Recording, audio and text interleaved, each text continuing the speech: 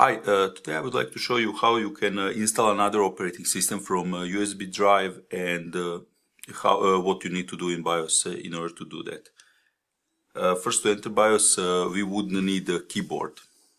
For a keyboard, we fortunately do have a dock keyboard that comes together with Asus. Unfortunately, it's a Bluetooth keyboard. Bluetooth keyboard is completely unsuitable for this purpose because for Bluetooth to work, it needs OS to load. In BIOS you don't have OS, so this keyboard does not work. You can connect it nicely, but it still doesn't work. What we can use is just standard USB keyboard on a USB 2.0 to go connector.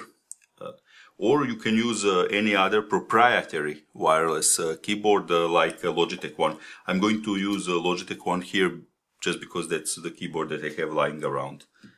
To connect USB 2.0 on the go connector, you can use your normal charging port, which is basically just standard 2.0, and then it fits reasonably nice and everything is fine and dandy. Or you can use on another side USB 3.0 connector, also known as that ridiculously wide one. And when you place it on one half, it will support just 2.0 because all 3.0 lanes are on other part of connector, so it's backward compatible. I guess that's the only good thing about it. In any case, I'm going to use 2.0 port for this one. Another part that you need is you need to somehow connect your USB drive or external cd-rom or anything, pretty much. So this I'm going to use also on the go connector, on the go converter, but this is USB 3.0 on the go. And from one side you see that crazy wide connector, and on another side we have standard USB A connector. For that it's a bit less of a fit, but it kind of works nicely. So now we have everything connected. As we power on the laptop or tablet, we need to hit F2. This can be rather hard to hit, so I'm just going to quickly try. Come on, yeah, from the first.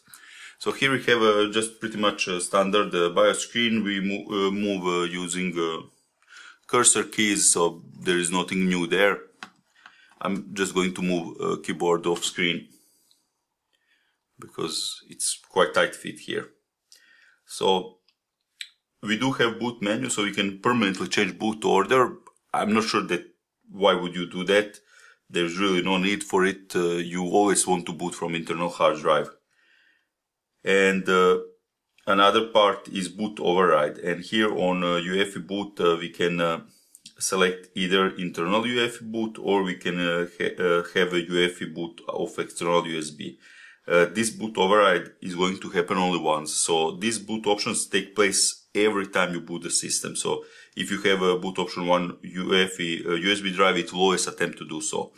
If you do this boot override, it will attempt to do so only once. And if you are a Windows user and you have new installation of Windows, this is all that you need to do. You just select this one, press enter, and that's it.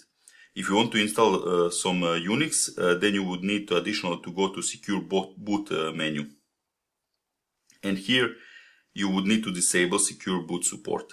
Most of Linux distributions don't come with their UEFI key, or UEFI key is not loaded on a computer / tablet itself, so you would need to disable secure boot support. For Windows, you don't need to do that. So now we just say, OK, boot of UEFI, and in a second or so you are going to see Windows 10 installation starting up. I'm not going to proceed because at this time there are issues with Windows 10 installation. Unfortunately, it doesn't recognize this device as a tablet, so it pretty much becomes useless. Also, one interesting thing is that all the Windows have recovery partition and everything is nice, beautiful. In theory, you should be able to recover. No matter what you do, you should be able to recover Windows. If you install Windows 10, your recovery partition becomes useless. So much for recovery. Good thing that they reserved only 16 gigabytes of space for that useless feature.